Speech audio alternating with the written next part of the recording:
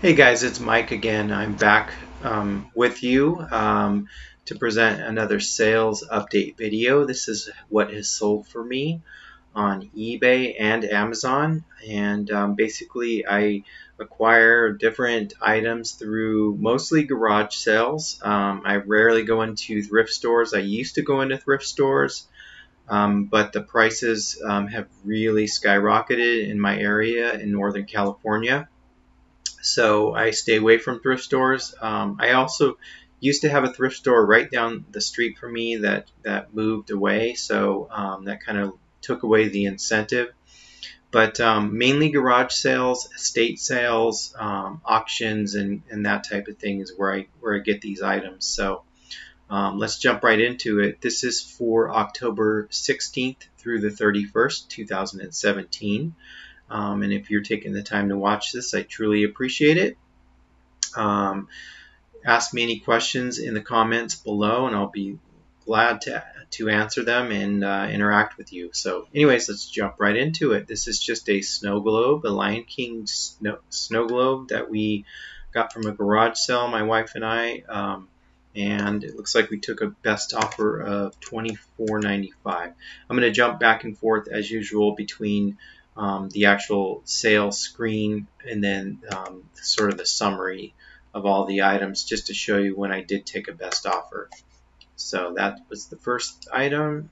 Next is this Pearl Snap Western shirt made by Levi's. It was new with tags. This was when I was going to the thrift stores.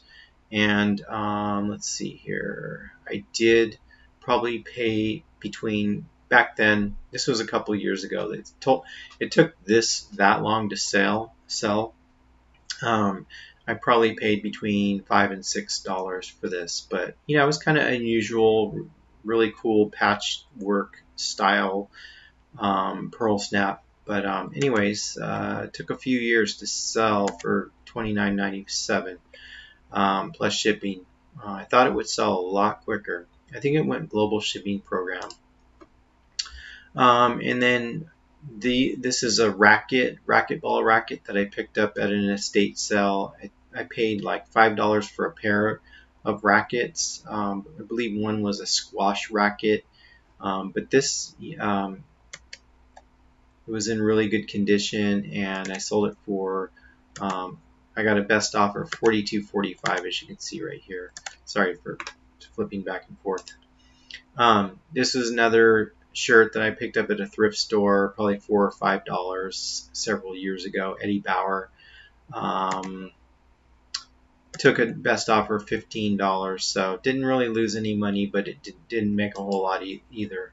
That was sort of an experiment. I don't buy clothing anymore unless I can get it for $1 or $2 at the most, depending on what it is. If it's a really nice like Pendleton or shirt or something like that, or a Robert Graham, I'll pay a little bit more because I know I can sell it.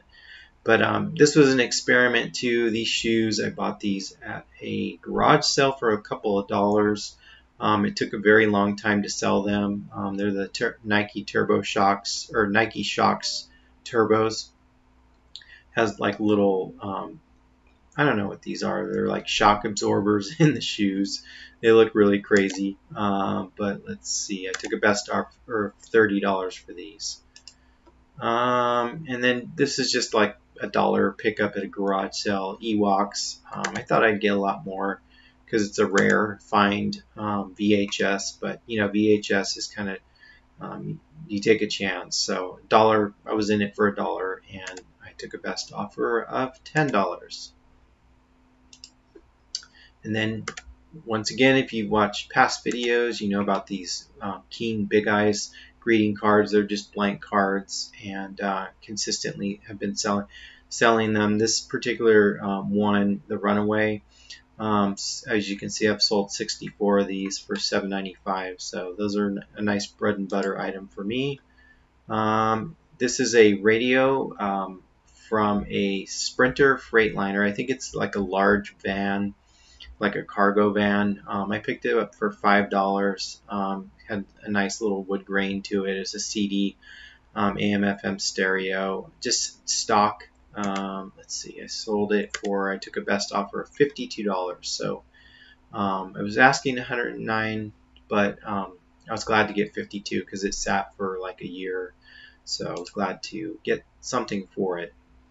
And then here's another one of those Keen cards. I'll just jump right over that. This is just a pair of shoes. I bought like a bunch of shoes, like a box of 3 or 4 pairs of shoes. These look like, yeah, they were new with tags, as you can see right there. Didn't get a whole lot for them. Um, it's not a high-end brand. Zara is not a really high-end brand, but they were kind of cool looking. I took a best offer of $22.50. Next up is my wife picked a bunch of these food mold, like, it could be Jello, cake, what have you, at an estate sale. She paid like next to nothing for these, like $2 or $3 a piece. I think this is another. I think we've sold a couple of them before this. This sold for $22.95. She took a best offer. And then this is just another garage sale pair of pants that I picked up. They're just, photos are terrible, but they're Ralph Lauren polo chino slacks.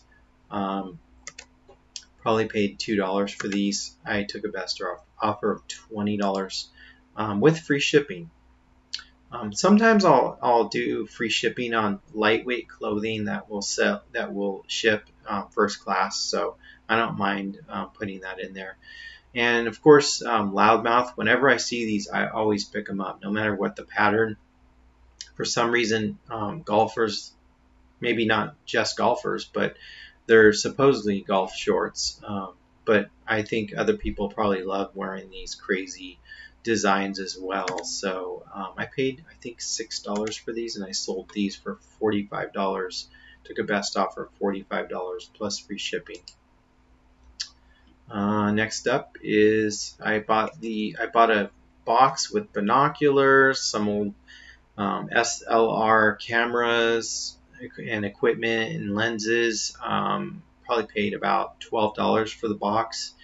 And these particular binoculars, vintage Bushnell, super big too. They were like huge. I took a best offer of $50 for these guys, plus they paid shipping. So next up is, pardon my internet is kind of slowing down on me here. This is just a kind of leather floppy bucket hat. Made by Gordon Brothers. I think it's a local manufacturer. I'm not entirely sure, but just kind of a hipster type thing. Kind of neat. We probably paid $3 or $4, maybe 5 or 6 actually, from a thrift store. This is back when we used to go to thrift stores, and I took a best offer of $40 because it did sit for about a year and a half. And then I usually get cell phones that people trade in. A lot of times they're broken from work. Last year I was selling a bunch of these cell phones, ones that worked and ones that didn't have, that weren't locked. A lot of times the iPhones, people turn them in at work and they don't. It still has the iCloud lock on it. Anyways, this was just a leftover bunch of phones. I sold them for parts, not working. Some of them did work, but they're iCloud locked, so they were just for parts. I sold them for $50. I put them on auction and they sold, so got rid of a bunch of junky phones and made $50. This was another. This is an older MacBook Pro that didn't work. I was actually walking through the warehouse at work, and we have a electronics recycling container, and people just throw their old junky electronics in there. And I saw this MacBook Pro, and I listed it on eBay. Didn't even test it or anything. Sold it for $100, plus they paid shipping. So that was pretty awesome to find that in the recycle bin and to make a bunch of money off of it. So can't complain about that. And then I think these 3 Keen cards sold to one person. So here's one. It's called The Reluctant Ballerina. This one's called The Girl of Marseille. And the third one, this is the most popular one, The Little Thinker. So I always love when I can combine shipping. Here's another one that's sold to another person. Combine shipping on these cards, so I make just a little bit more. And then this is kind of the home run of the month right here. This is just a tent propane heater. Basically, I got this at a garage sale. I paid $20 for it. I sold it one time. The guy said, "Oh, it doesn't work," and got it back. I sent it to the factory. It cost me $35 to get it fixed. That included shipping and everything. So I was in for it for about $55. And I took a best offer of, as you can see, no, not a best offer. Oops, excuse me.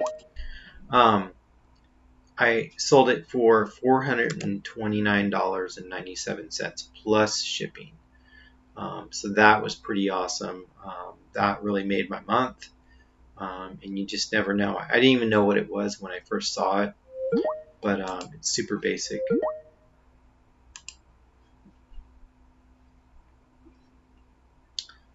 This is just another King card.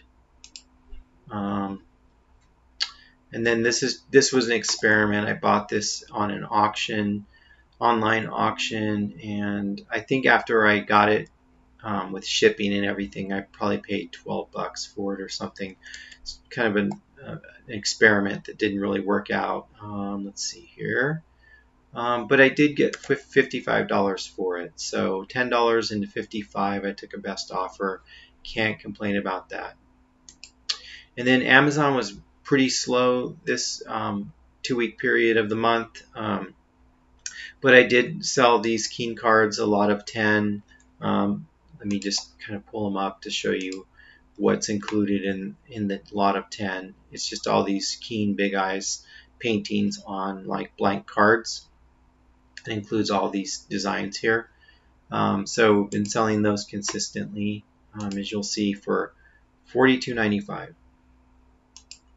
And then the last two, these are some crackers that are like gluten-free. They're made out of like super seeds and garlic, and they have different flavors. I've been selling these for $20 a box, getting them for I think a couple bucks, turning that into $20 as an experiment, and it worked out. You know, they're selling kind of slowly, but anyways, there's another one, $2 into $20. Can't complain about that.